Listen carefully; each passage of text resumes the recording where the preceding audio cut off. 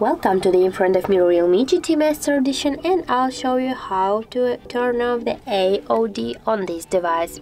So first just unlock your phone and go here to the settings application. Right now you can see here the home screen, lock screen and always on display section, and just scroll down with your finger to the always on display section, tap there, and here you got a switcher. Just tap here on the switcher and as can you see, right now our old display function is turned off, and now we'll just check that. Yeah, that's it, right? So that's it. If you found this video helpful, leave like, comment and subscribe our channel.